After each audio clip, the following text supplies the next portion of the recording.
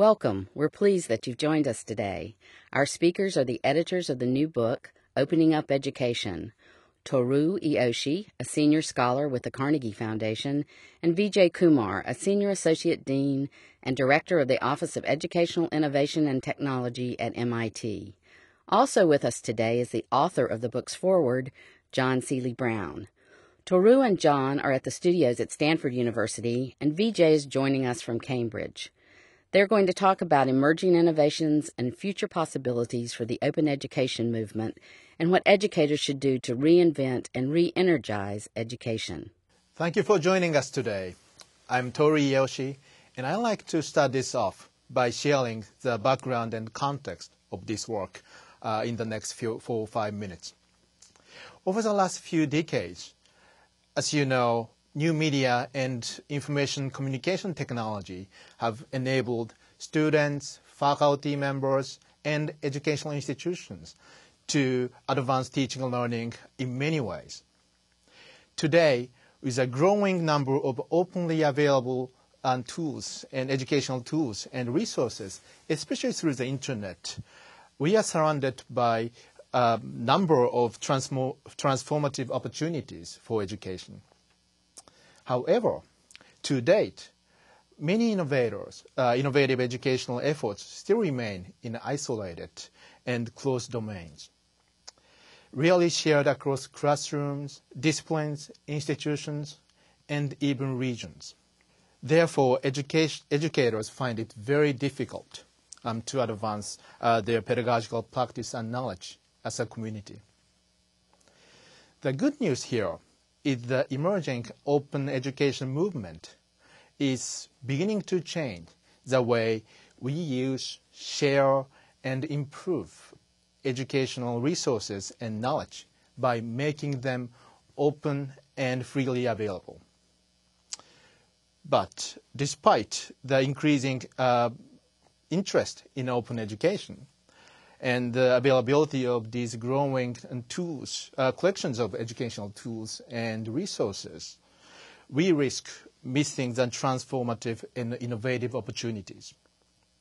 We must think really hard about how open education can help us improve teaching and learning in a small classroom, as well as to create the necessary educational capacity for the entire world.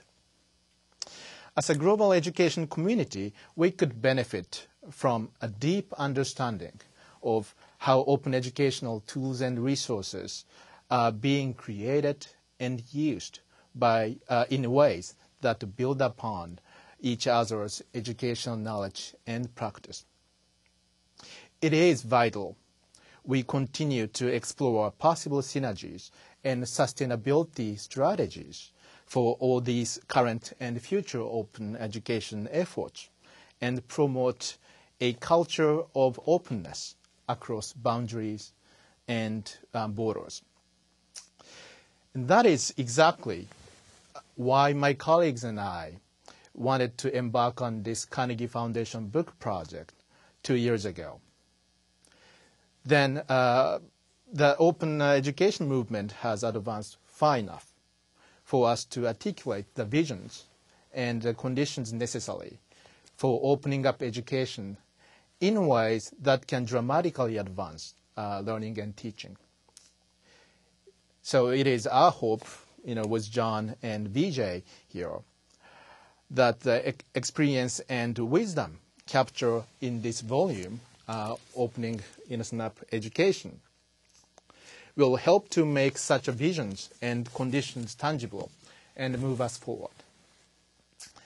As a collection of 30 reflective and generative essays by 38 prominent leaders and thinkers in open education, this book explores the challenges, opportunities, and potential synergies from the various efforts in the movement for enhancing educational quality and access. From the inception of this project, our goal was to help engage these authors in a collective exercise of critical reflections on the open education movement. We started this exercise by presenting our authors with a framing question, which is, how can we take full advantage of open educational technology, content, and knowledge to create opportunities to improve the quality of education? And then we started further exploring various dimensions in addressing this framing question. Finally, I'd like to stress that even though many of our authors are closely associated with various significant open education initiatives, this volume is neither collections of reports on open education projects nor up-to-date summaries of their successes. Instead, the authors have shared their critical analysis and the reflections on the strategic underpinnings of their past and current open education efforts, exploring issues and possibilities and building upon their own and others' experiences. They have delved into the implications and visions for future work in open education.